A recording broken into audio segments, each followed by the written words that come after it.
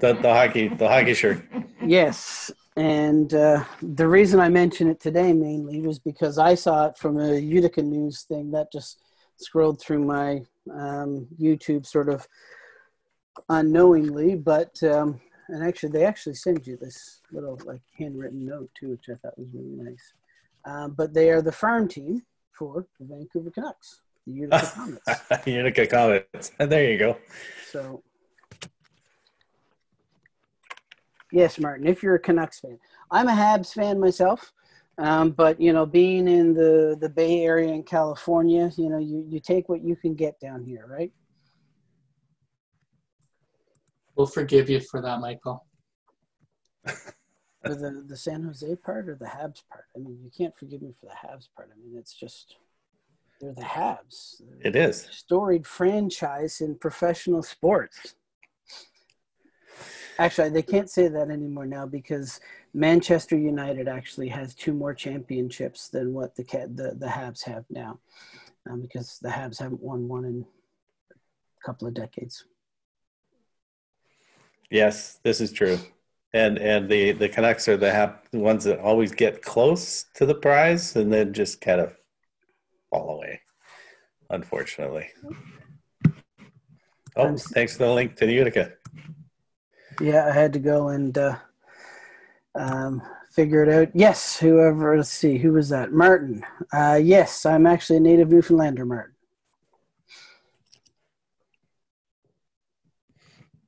There you go. Okay, so what I would like to do is just get started. There's a few things that I want to say before Michael in terms of thanks, etc. For that. So what I want to do is just share my screen, and I'll make sure it's optimized for video in case that we end up going to a video somewhere. So we saw the text chat is not over top, right? No, it's, oh, it is. Oh, that's weird. I guess on this one I forgot to say don't show Zoom meeting windows. And I actually set up another, 2 other computers actually beside me. I should show you what's going on. I turned the camera on one of those after. Anyway, so there's a few things that I want to say in terms of thanks for folks in part of this. So first of all, thank you so much to our keynotes. Definitely, we got treated extremely well. There were some, challenging options, et cetera, to deal with. And, from the start, in terms of the panel and the Candy Learn folks and Karen were part of that. That was great. Good start for everything to kind of set a tone. Julia, of course, rocked us with privacy and privacy issues. And that was in the middle of the meltdown for me. And I thought between that and everything, I'm going like, why are we doing this? Let's just quit. Let's just forget it, and I wanted to run away and hide. So Monday was great in terms of having the Kamloops folks with us, but with Julia, had some very good cautious stuff she's been tweeting. I finally got to Twitter and take a look at some of that stuff. So thank you for everyone who's tweeting for that. And then on Tuesday, I was really impressed with Trevor. Trevor jumped in. He'd never done what he did in terms of a style as a webinar before. With the recording and everything else. And it was the first time we tried Zoom live with it to do that. And I thought it worked out extremely well. He was extremely interactive. It was a great session for us as well. And then Dotto took us in a little bit different way. It's interesting because I really thought it was important from my perspective to kind of get Steve involved in as part of that because there was a certain amount of history that does come with Steve as well. And sorry, I just got to play around with I do want to get this in because I did take the time to get it set up. So let me just drag this over. And this is behind the wheel. So what we had is, you remember, with the piece. So that's Steve Dotto, and that's David Porter on the link. I posted that in Steve's session as well. So I think that was a really interesting one to go back. And then I asked David about it, and he mentioned it afterwards. They actually were in a Nash Metropolitan. They were actually driving down the freeway, and they actually got in trouble. No kidding. And then they did the rest of the mock-up in between afterwards. But what's interesting as well is when I went back to themes and stuff, and this is 2015, when we were we were at the Delta Burnaby last year, but that was the time before that we were there when BCDL admin was doing the hosting for that. I like the theme, and that was, of course, I think, Karen, that came from Karen Flello, Connect, Engage, Grow, Foster Community Online. But what was interesting is we had the closing panel, right? So, and I went back, it's a bit of a nostalgia trip. You can find the schedules if you search for them online. They're still published online. So this is the 2015 DL conference as it was. So we had Kathy Kavanaugh from Microsoft, who was doing the moderating. And of course, Rod Allen with the famous DL is Dead. But it was great. I forgot about Mark Daly from Heritage Christian being there. I remember some of those. Dada was on the panel, and then Karen as well, but also Corey from Cool, and then Terry Reed, who was part of the founding members, like Michael Barbour is, for CandyLearn. She was there as well. So I remember that was quite an interesting time that we had with the whole setup. But the keynotes were great. David came back, and what I began to realize, that, and then Alec as well this morning, was absolutely terrific. Rod and Eleanor is part of that, and Verena, of course. It's a network, and that's really, if whether you're doing it in Twitter or elsewhere, it's a network. And it was so easy when we started to expand this, and we wanted to go 4 days. So easy for all those of us on the planning committee just to tap into that our network and just have an ask. And these people came. It was terrific. So I just want to give a big shout out to them all, and of course, obviously, to Michael, who's always been a stalwart and been really a part of CandyLearn and its foundation and everything else, and an honorary lifetime member, because the rules that we set up at the beginning said if you're not, working in a Canadian institution or part of that in education, you can't be a member. So we're going like, oh, damn, we keep Michael involved in this besides all this volunteer time that he gives. He and I probably talk daily. In that. And so we said, well, that's honorary life member, and it's the best thing that we could do. So he's a member for life, and we're so happy, Michael, that you're part of this. I want to say a big shout out to Aaron and to Jeremy for all the work that they did on Monday and Tuesday when it was chaotic and crisis mode and everything else. They just pitched in. And again, as I said earlier, it's the team plus the platform, but you got to put the people first. If you got the people, then you've got success. And this is a successful team and a successful group. Again, I shout out to BCDL admin who said when we were in crisis, hey, we used to do this. We'll throw some help towards this, and have been here in spades. Our two guys, this is David before when he didn't really have much of a beard, which is kind of interesting to see. And Thomas for EDL, Blended BC, so picking up the mantle, have continued with this, done a great job. And obviously, as Thomas has said, looking forward to a repeat in October. Zoom, trust me, Bruce Dill, he was so patient with my first panic call. I'm trying to launch this, you got to change the impressions. It's like, he was like, and then I realized after I thought about it, I'm one of those idiots that panics and calls for help immediately, and I'm not really clear about exactly what I need, nor was I really necessarily thinking it through. I was just panicked, and Bruce was awesome. And so he kind of talked me down, talked me through, and then we figured out, oh, I need to make people, and then with the group, Thomas and everybody else came in, off we went. Richard has always been there. StudyForge has been great. First time in a demo slab. We're looking forward to it. Proteus, Matthew and Meryl, for new people that have come in, they want to be in the partnership with us. I think that's terrific. I think that they've got some stuff that's really cool to do that, but it really works better in the physical environment. But they still pitched in and came here. They said, we can do it online, but it's way better when people have their hands on equipment. Microsoft has been great. Aria as well, and Michelle knows Aria and has worked with the team. Renee was there doing Teams. I tried to set up Teams, and it was outside of my capabilities to do it. So I'm really happy that they were there. And as before, they've been with us. So Kathy Kavanaugh back in 2015 as well. So Microsoft's been very strong. I really like Microsoft 365. They're moving towards exactly what Google was doing in terms of, and also supporting education. So I think it's a big shout out to Microsoft. And with those school districts that are Microsoft in there, yes, their tools work. You also, though, you have privacy dealt with. So that's such a big relief if you know that you don't have to deal with privacy. So thank you. And of course, Bruce and Brent, yes, that is Brent in the bottom right-hand corner. That's really what he looks like at home. When he puts the camera on, he's got a pseudonym. I think he was doing what Alec was teaching about having a fake video with a face on. Always been a strong supporter, and I got the year right. I don't know whether anyone else noticed, but it used to say 2019 Digital Learning Symposium. You know where I copied that slide from.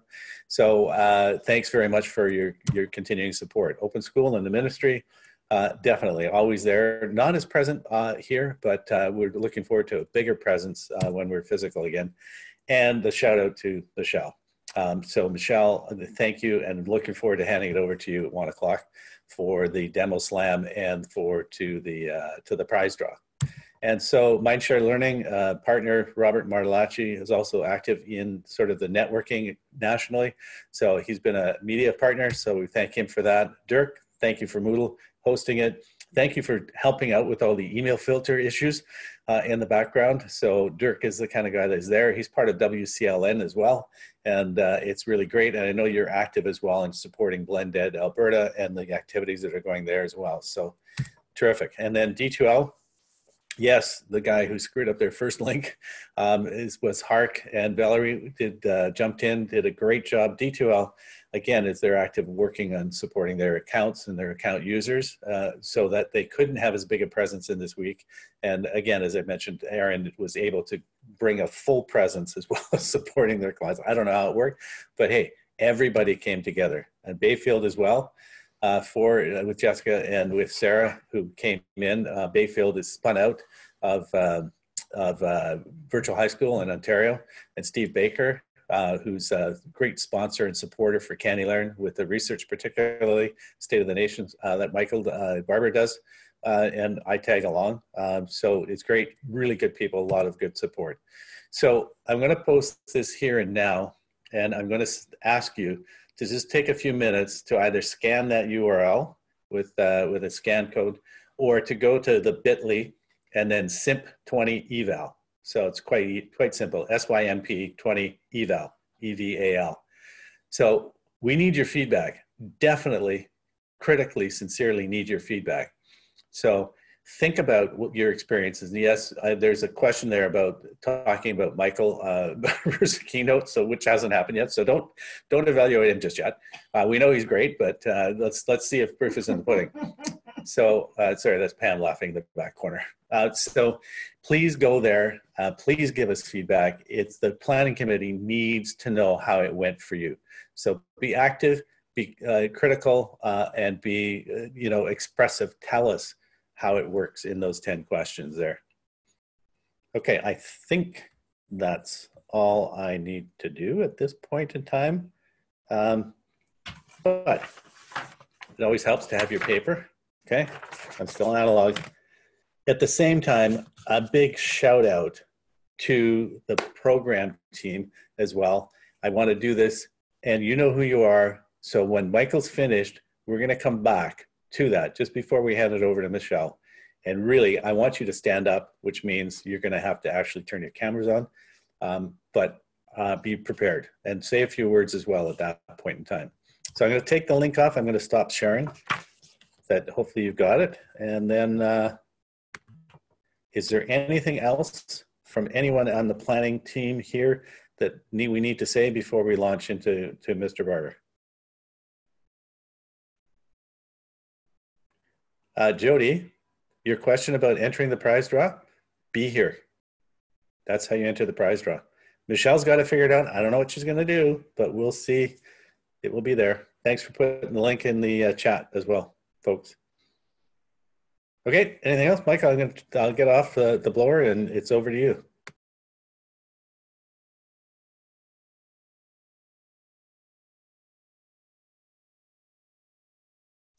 All right, sounds good. Apparently when you put your video up at the top, it prevents the thingy from coming down. So that's another good tip to learn. Yeah, there's a lot of little settings things that have changed in this as Zoom continues to kind of deal with security, and they push updates now without warning. And all of a sudden you're going, it's different. It's not doing it the same way. All right. Well, thank you very much, Randy, for the opportunity here. While Randy was thanking everyone else, I want to thank a hat tip to the planning committee, Randy in particular, when they decided to expand the online conference. Randy approached me and said, "Would you like to talk?" And I said, "Sure." And he wrote a title for me, and he wrote a description for me, and then he sat down with me last night and said, "Okay, now here's some of the things I'd like you to do." So it was wonderful in terms of the amount of preparation that they did for us here, and a big thank you to the folks that were involved in that, because it has been something that you never quite know what the planners were thinking when they asked you to speak. So you're always never quite sure if you give them what they were hoping you give them, unless they come right out and tell you. And, so it's always appreciated for speakers when they can do that. So for those of you that don't know me, I'm Mike Barbour. I've been in the K-12 distance learning world now for, I guess it's been just a little bit over 2 decades. I started with a district-based program that I actually set up back in Bonavista, Newfoundland, and known as the Center for Advanced Placement Education. And then even though I was still teaching in Bonavista, I ended up working with the Illinois Virtual High School through a sort of what would be seen now as a bit of comedy of errors. While this program was going on, the province decided to set up a province-wide virtual school that's still in existence, the Center for Distance Learning Innovation, which I got involved with. And during that period, we even set up a private online high school that we used to essentially sell courses or have students from the U.S. enroll, and it was a way for our school districts to make a little bit of money off of that through St. Brendan's College. I can't remember what the Latin is there, but it's 20 years ago, so you'll forgive me for that. As a faculty member, researcher, evaluator, course designer, etc., I've been involved with getting the research group set up with what was the International Association for K-12 Online Learning. It's now the Aurora Institute in the U.S., INACO, which Randy had mentioned a bit ago. We've set up, it's actually about 11 years ago now, 12 years ago.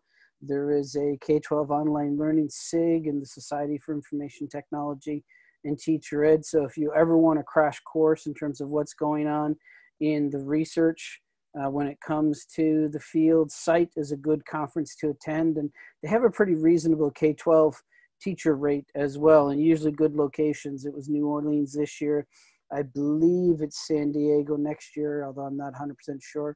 And then as Randy mentioned, I was part of the group, and I see several folks in the list of people here that were involved with the founding of Can eLearn some years ago. And but beyond all of that, my main role is as a researcher in the field. And I've been fortunate enough that I've worked with a lot of good colleagues, so that I've been able to be one of the more prolific folks in the field. Oh, thank you, Brad. Brad just translated the Latin there for us in that old slogan that we had with St. Brendan. So that was I'll honestly say I didn't come up with that. I couldn't have come up with that because I'd never be that crafty. But beyond all of sort of my background in the field, I think probably the one thing I'm known for the most is my disposition when I look at how the field is. And I had to take a picture of this when it happened. It was about a decade ago. I was living in Windsor, Ontario at the time, and you know how at the time Macs would just have random words from the dictionary scroll across the screen as part of the screensaver? Well, it seemed that one appeared on my screen an awful lot.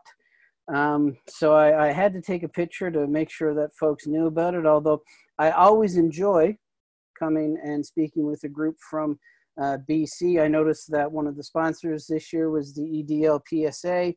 And the folks in BC, for whatever reason, seem to like me, because back, I guess this was about 10 years ago now, Dave was running the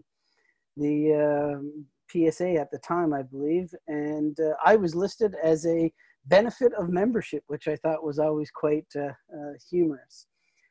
But again, the one thing that I'm known for in the field is sort of that temperament, and that I tend to challenge a lot of the things, and oftentimes from a sarcastic or ironic manner. And I think that's one of the things I want to do today, because a lot of what we've had over the last 3.5 days are folks that have been talking about innovative things that they've been doing, even just useful tips that you've had along the way.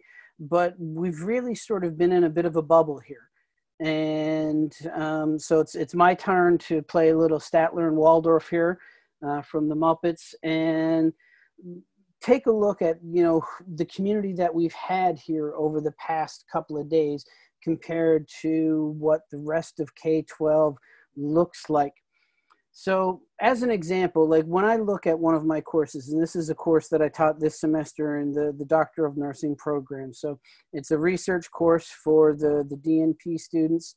You know, it's organized based upon sessions. Every single session is broken down into these 3 components. The introduction is basically just a brief little thing, and then there's a couple of objectives there that are written in student-friendly language. You have to go into the content, which gives you the readings, and then there's a quiz that they have to do based on those readings to unlock the actual real content. And they've got to score 8 out of 10 on the quiz. It's an ungraded quiz in terms of it doesn't count towards their final score. So it's a formative assessment as you're going through. But it's a way that I can make sure that they read those 4 chapters that I was looking for. And even in the way in which I've done those, you know, you've got the chapters are listed there, but then I provide a 1-sentence advanced organizer for the students. So I let them know essentially what I think are the main things I want them to get out of that chapter. You know, so they go in and take the quiz, and it's a 10-question quiz, but I actually have 20 questions in the quiz bank.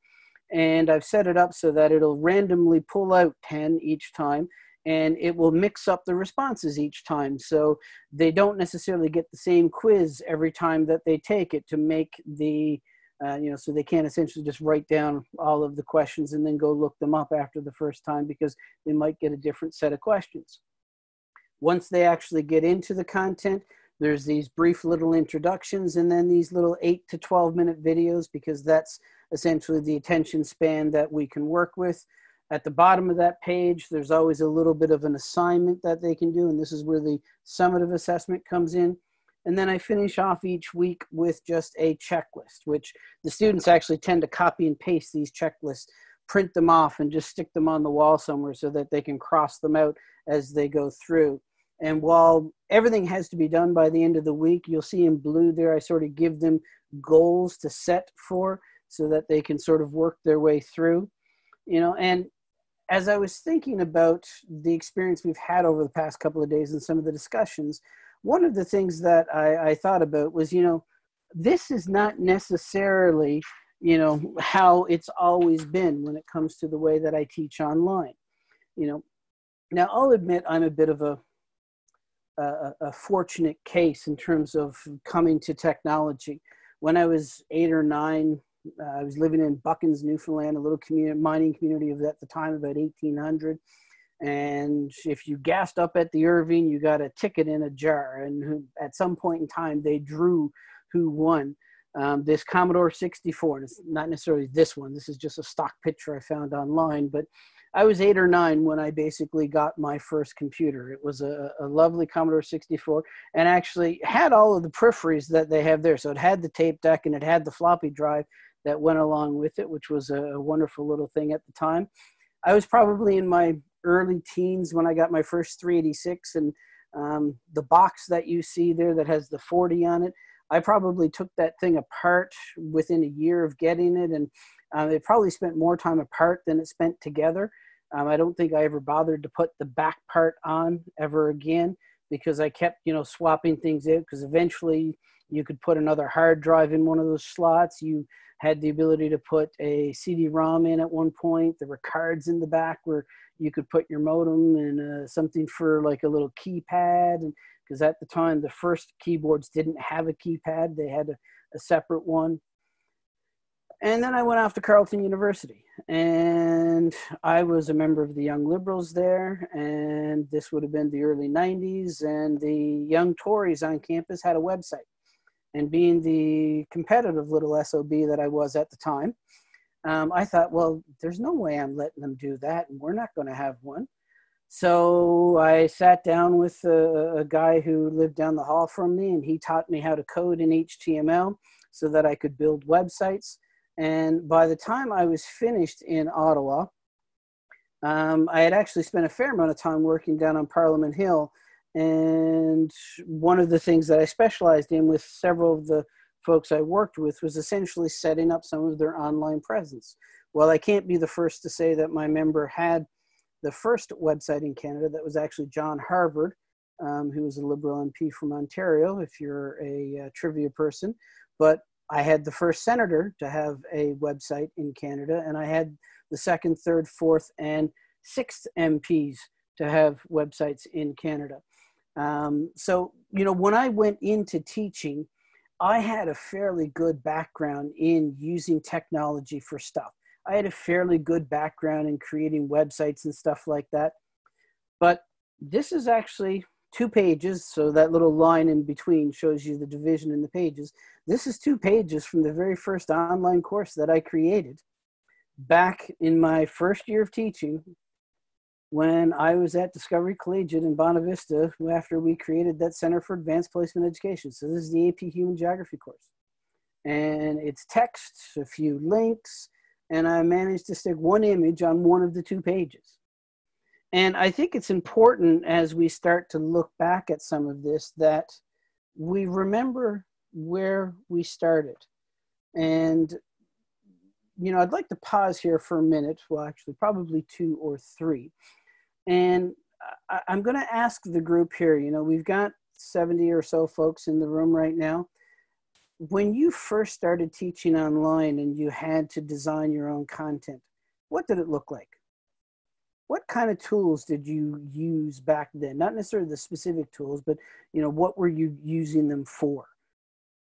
And how well did you use them compared to how you're using them now?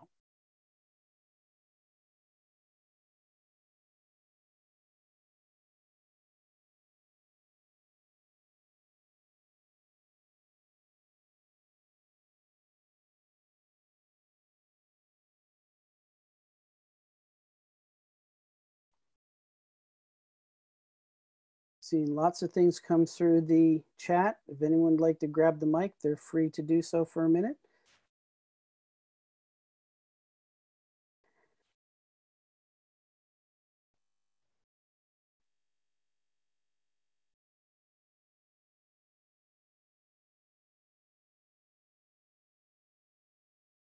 Feel free to chat. He's encouraging it.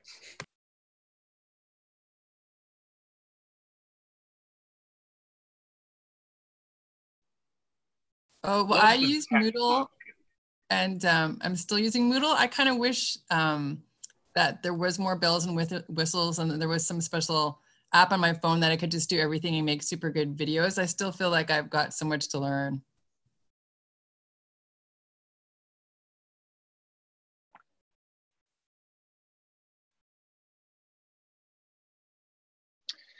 Michael, I started teaching sort of from a distance in sort of a blended model back before there were Moodles, before anybody was really doing that with any kind of a learning management system. So I remember the days of every day updating my personal website that I hosted it on, you know, putting all the PDFs of the materials for my kids online. And, you know, I even had a little chat for after hours, office hours that I would manage for them, built in, doing all the HTML stuff. I was first hired as a computer teacher. And now looking at the change from, you know, to do that, and I'm sure you can appreciate, I think it's funny, I saw that picture of the computer case that you showed in your graphic. I think I had that exact same computer case on my first PC with the little red A that almost looks like a triangle on it. Like, I swear that was my first computer case. Anyway, we'll have to compare notes. Yeah, totally. And it had the megahertz written on the front. I think mine was higher than yours, by the way. Anyway,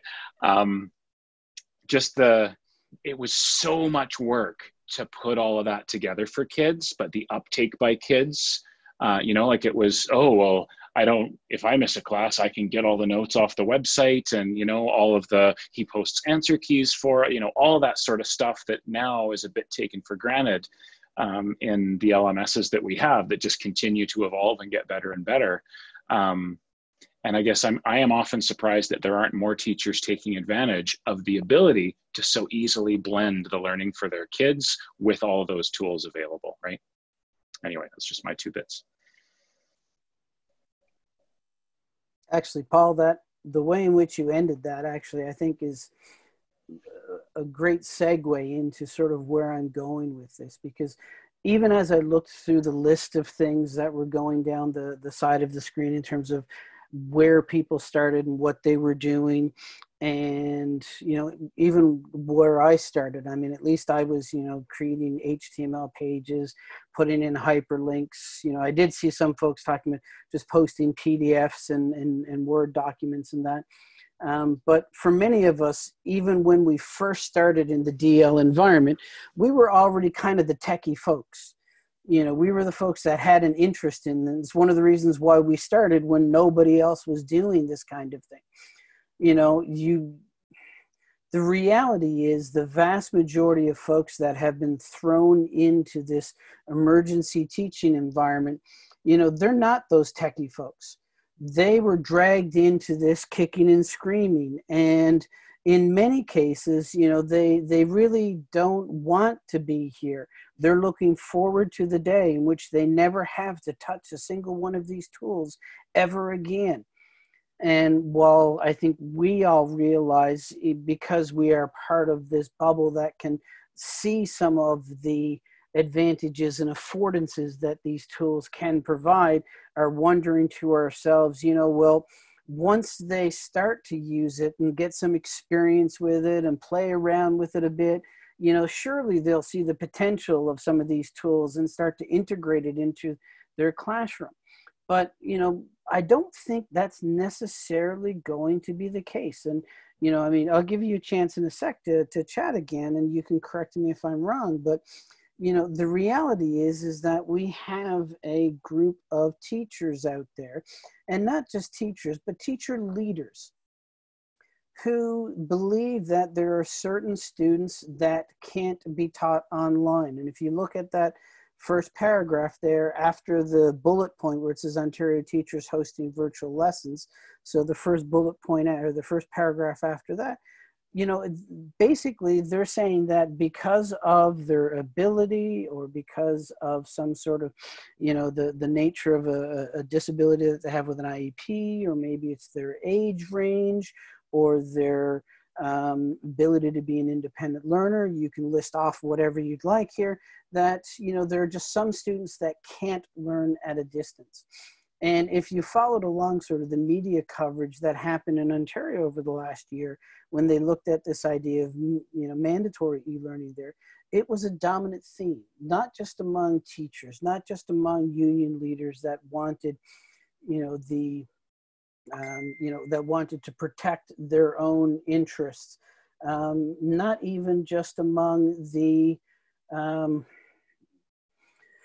teachers that were sort of fearful of having to move into this environment, or district folks that were concerned about privatization of public education and all these things. One of the most common voices you heard in this was actually a researcher that was, put up as one of the e-learning experts in the field, for what it's worth, and because there is a large segment within our population, at least I believe, that fully believes this particular statement that I've highlighted and read, that essentially the face-to-face classroom, when it comes to education, is the be-all and end-all, and there is nothing that we can do, regardless of the tools that we have at our disposal, regardless of how good we are at using those tools, that could ever do the same kind of job that folks could do in the classroom. And I mean, that is really what we're up against. So when we look at this idea that, the there's a possibility that now that some of these teachers are experiencing these tools and using this content, that, you know, it's just the tip of the sword. And, you know, now that they've had that experience, they're going to be much more interested in doing more of it. And I'm not sure that's necessarily the case. I mean, granted, I'll be perfectly honest with you. I'm in higher education. I'm, you know, right now in sunny California, where it is some 27 degrees outside right now. So, you know, maybe I really am living in la la land when it comes to this, but I'll ask you, you know, based upon your colleagues, particularly your colleagues that exist outside of our bubble of those that are just more techie in general, based upon the students that you're now serving who've never taken an online course before, and the parents that are at home trying to support them, do you think that the experiences that they're having now are going to have a positive impact on their perceptions of whether or not online learning can be effective?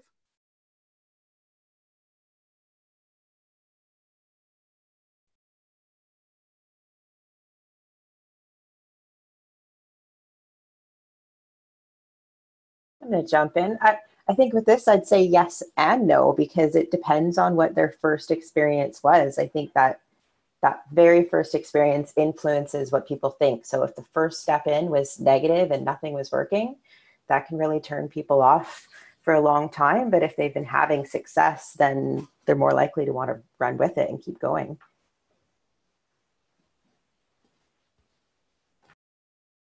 I work at a regular school one day a week, and I found there's a real gamut. Like some of the teachers are really enjoying being online and are planning to incorporate that going forward. Some of the other teachers were really struggling and found it way more work than they thought it would be and way more work than they regularly taught. And so they're still finding their path through it. So I don't know if it'll get better with time, or they'll still feel that way. People go into teaching for different reasons and have different strengths and passion. So I think it will depend.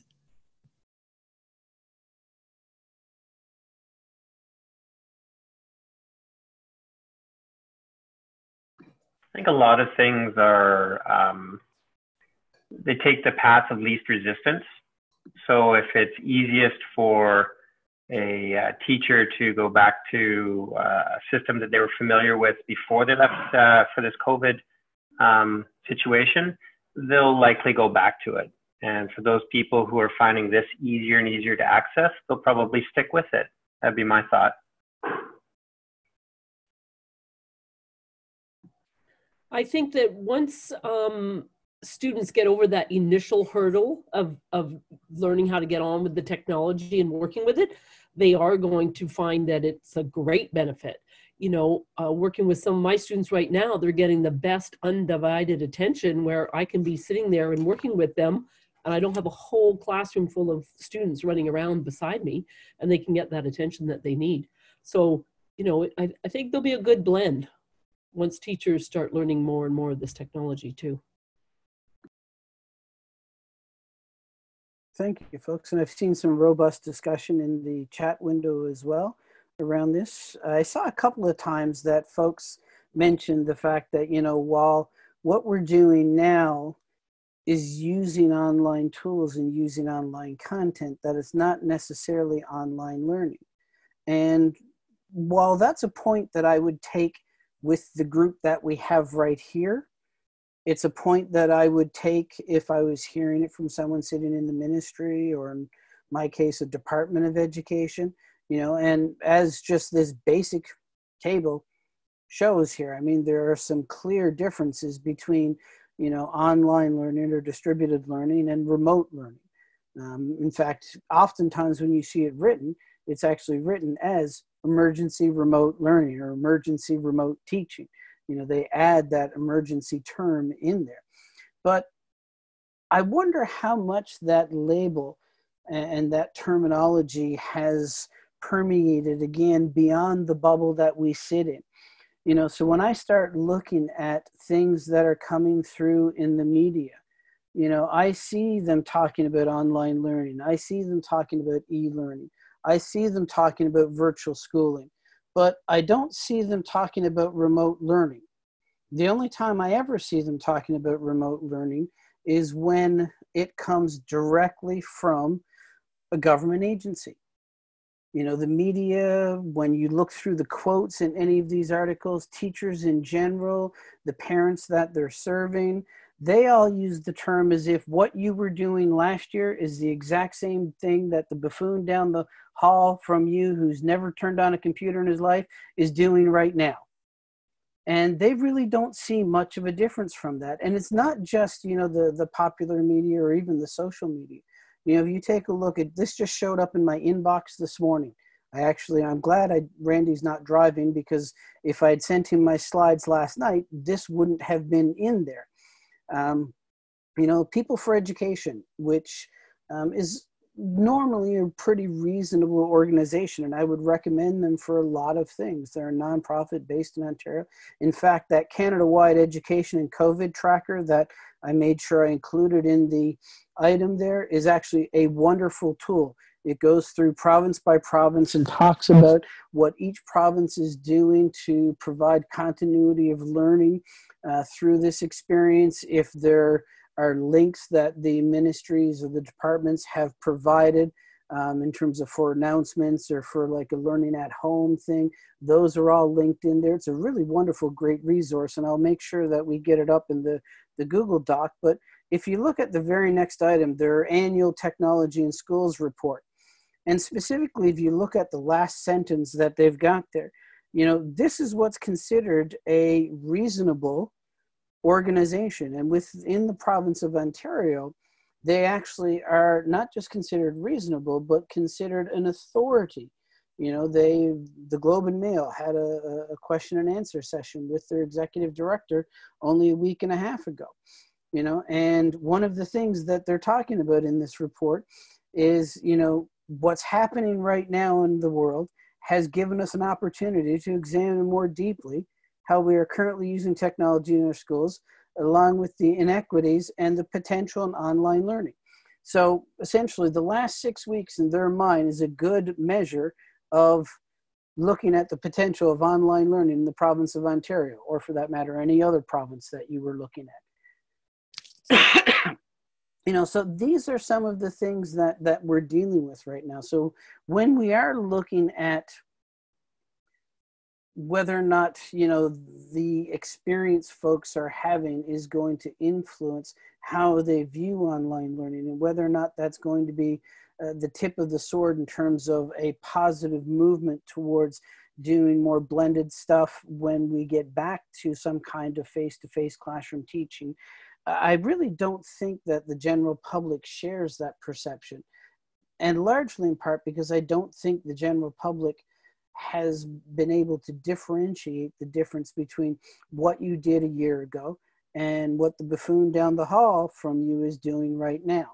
That difference between good distributed learning or good online learning and emergency remote teaching, where you're just trying to keep your head above water. And I apologize if the guy down the hall from you in your actual school is, you know, quite tech savvy and as the guy you turn to for all of your advice on this. It's just sort of a phraseology that I'm using, you know, but, and again, I ask this honestly, because even in the last question, you know, the last time I asked the question about how this might influence, you know, how people perceive this, listening to folks talk and specifically seeing what was going through the chat, we're not talking about the same people here. And maybe it's because the people that we attract are folks that have similar interests, similar skill sets, are doing similar things that we are doing. You know, there's a reason why Randy and I talk every single day, pretty much when it comes to these online learning things. And I'm not talking to, you know, Annie, what's her name, who's the head of People for Education, you know, because of the fact that, you know, Randy and I share a similar worldview, although very different ways on how to go about getting there. We interact a great deal more. He's part of my bubble. You know, the folks at People for Education aren't part of my bubble. You know, so I'm wondering, and I won't pause this time just in the interest of time, because there's another question I want to get to a little bit more in a bit. But I'd ask you to think to yourself about, the folks that, again, that curmudgeon down the hall who's turning on his computer for the first time during this particular pandemic, how is he describing what he's doing right now, and particularly the quality of it compared to what he does in the classroom? How are the students of all those non-DL teachers who don't have experience with these tools and don't have experience in using online curriculum describing the experience they're seeing their children having right now? And I was glad we had Eleanor here yesterday, because I think it was yesterday, on Saturday, because they're all Saturdays right now as we're moving through. So when Eleanor was here on Saturday, like Steve was here on Saturday and Trevor was here on Saturday and I'm here on Saturday, one of the things she stressed was that even if we come back as normal in September, it's not going to be normal like it was 6 weeks ago, 8 weeks ago. What's going to be happening in September is going to look very different than what's happening now. And she, and I have to say, I was very impressed with Eleanor's speech yesterday, Eleanor's talk yesterday, because it's the first time I've heard someone in the ministry say that, like, this is going to happen again next year. If you look at the history of pandemics, and I work primarily at a medical school, so I've got all of these doctors sending things over the faculty listserv all the time, we're going to get a second wave. And historically speaking, second waves tend to be much worse than first waves are, with the exception of recent history. So if you go back past 20 years, second waves tend to be more deadly than first waves in many instances, because people have that fear factor in the first wave, whereas when the second wave comes and the vaccine might only be weeks or months away, there isn't that sort of fear motivating folks, so they don't take the appropriate personal actions that we've seen happen right now. But even if there's not a general second wave, there are going to be local clusters that are going to pop up from places. There will be districts and all of the contiguous districts around that district, or those districts, that have to shut down for 4, 6, 8 weeks next year. That's just the reality of the situation.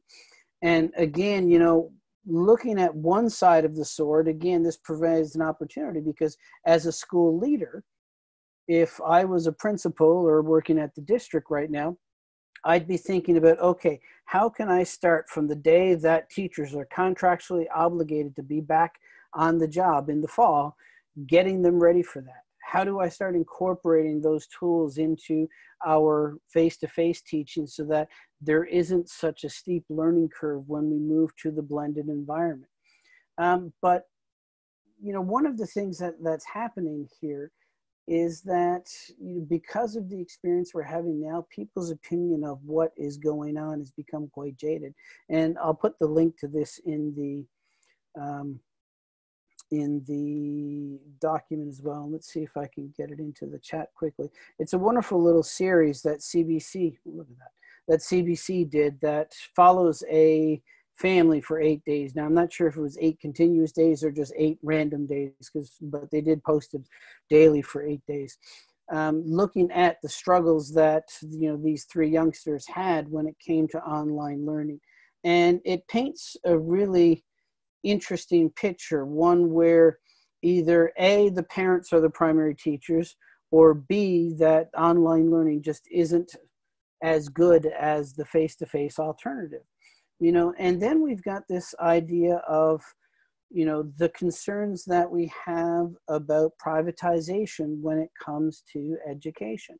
And they're very real concerns, because, if you look at what is happening when it comes to online learning, regardless of jurisdiction, the more that we can take things out of the hands of teachers directly, be it the asynchronous content that gets put online, the more that we can automize things so that in theory you can have a higher level of students for each teacher, because the technology is doing so much of what it is a teacher used to do.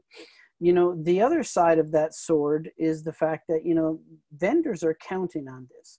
you know, they're playing the long game here, and that, you know, they're providing their tools, they're providing their content up available for free, because once you see the need for it, then they're going to have a customer for the next 3, 5, 8 years as they're going through this, you know. And what's really happening above and beyond the privacy concerns that we heard about a couple of days ago, a couple of Saturdays ago, basically, you know, there are some real concerns in some jurisdictions. I'll be honest with you, more so in the US than in Canada, but even in some Canadian jurisdictions. I'm seeing it in Ontario, I'm seeing it in Alberta, not as much in British Columbia, although some talk about it in some circles, you know, about the fact that, you know, this deprofessionalization of the teaching field, the teaching profession, of teachers in general.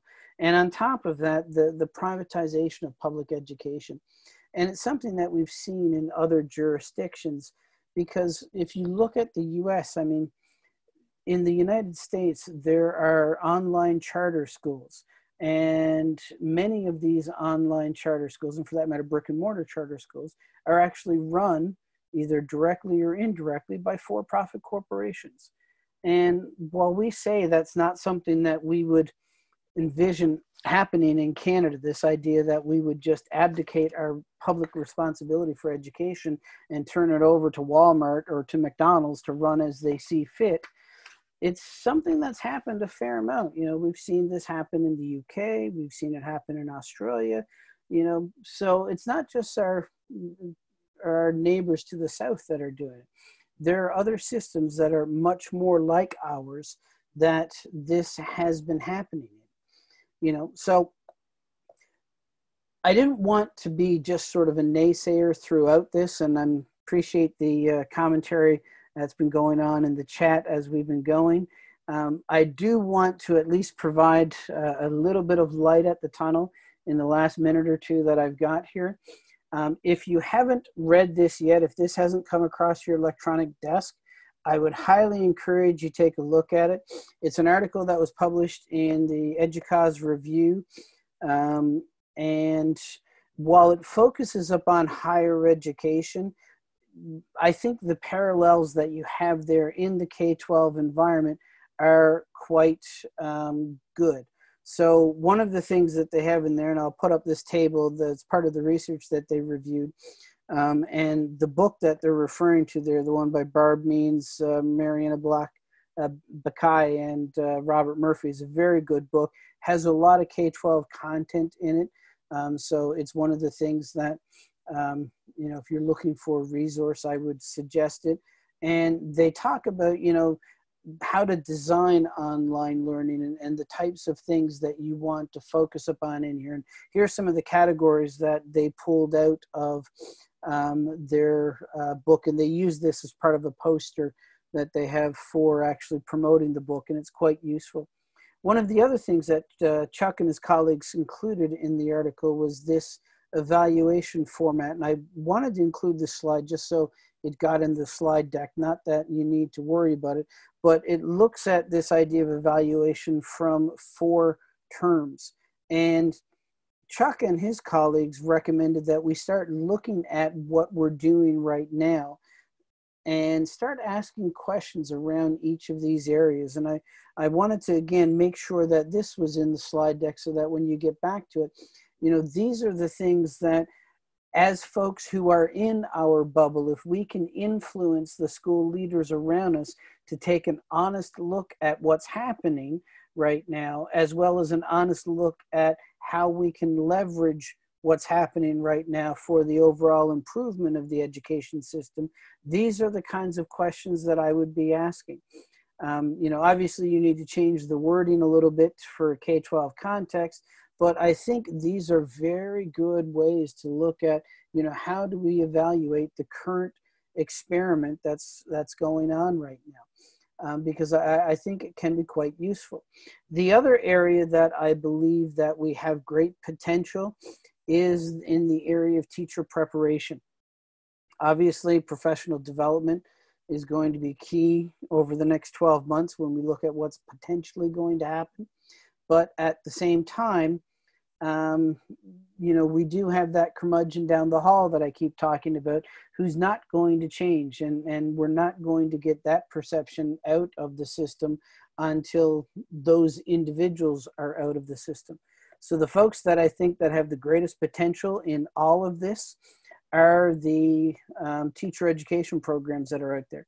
Because if we can incorporate this kind of teaching, this mode of teaching, the idea of the pedagogies that are useful for when we use these sort of collaborative tools, and we can extend our classroom beyond the boundaries of the four walls that it's confined by. And we have a full generation of teachers that are walking in to our schools with this particular mindset. I think that's really when we have the ability to change the system in wholesale kinds of ways. Whereas now, as readers of the State of the Nation study will know, we usually have about 5% of the country that has taken an online course. 5% of the K-12 population, It's usually twice that in British Columbia, but that's still only 1 out of every 10 students. How do we get it so that, all students are doing it? And I think this is really where our long game should look. So I think I've got a couple of minutes there for questions or comments beyond the ones that we had during the session. And I do appreciate the robust chat that's been happening as we've been going on, that I've been scanning as we've been talking.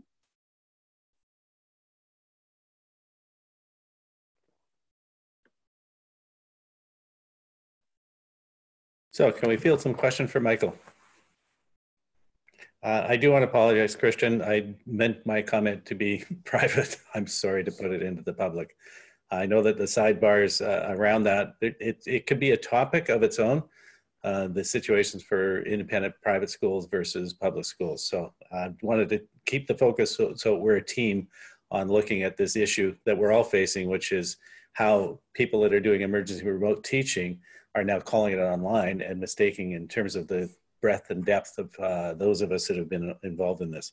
So questions for Michael on that topic. And I like that notion about the tip of the sword, the single edge and versus the double edge, because I really do think, and if you follow Tony Bates, tonybates.ca, he says a lot about this in terms of it's really important that this confusion and it's important. And Karen, I also saw your text going by, really to make this distinction. And the more often we can say it again, over and over and over again, that what happens is online learning becomes picked up in the social media or in the formal media.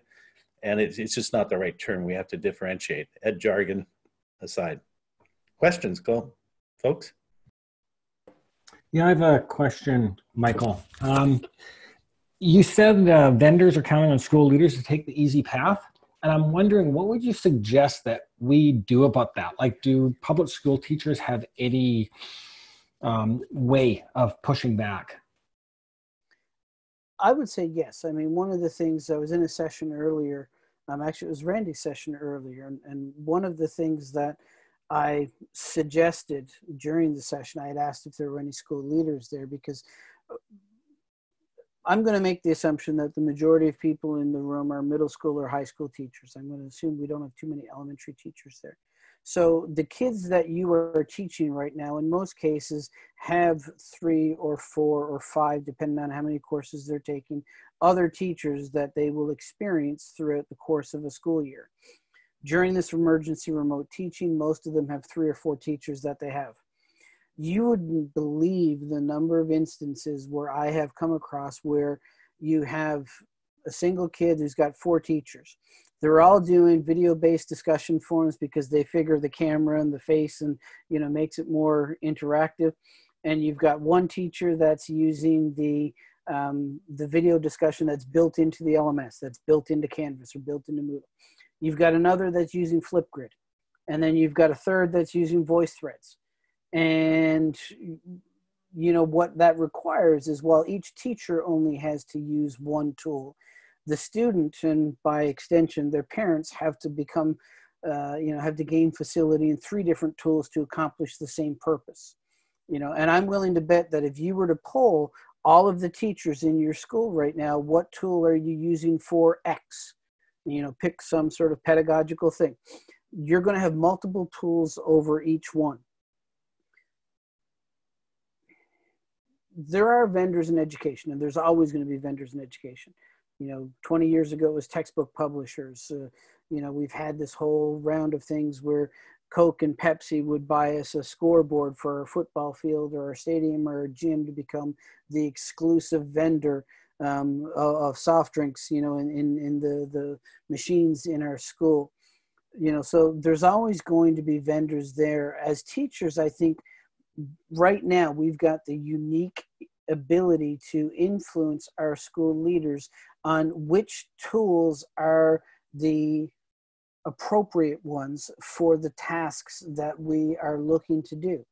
And I use the term appropriate very specifically, because as opposed to best, because one of the things that we learned a couple of Saturdays ago when Julia was speaking about privacy is there are a lot of good tools out there that don't necessarily on the back end act that good or act that appropriately. So looking at some of the all of the aspects of the tool. What are the privacy things around it? What does the tool allow you to do? What are some of the challenges or limitations of the tool compared to other tools? As an example, Flipgrid doesn't allow for a threaded kind of discussion the same way the inherent discussion board in the LMS or that voice thread, allows. Does that make it better or worse if we buy, the license copy? I don't know, because I've not sat down and looked at the privacy things and all of the other aspects of it. But right now, you guys are the ones that are using these tools. You guys have the ability to, when they sit down and start saying, okay, what tools are going to be our official tools that we're going to use, to have a great influence in this. Much more so than you would have over which textbook got picked for your particular course and they bought it for the next 5 years. How long do we have the license? Do we just go with 1 year because we're not quite sure about whether or not it's going to do the things that we want? Your school leaders are going to rely upon you guys for that information because they don't know. They're not actually using these tools with the students.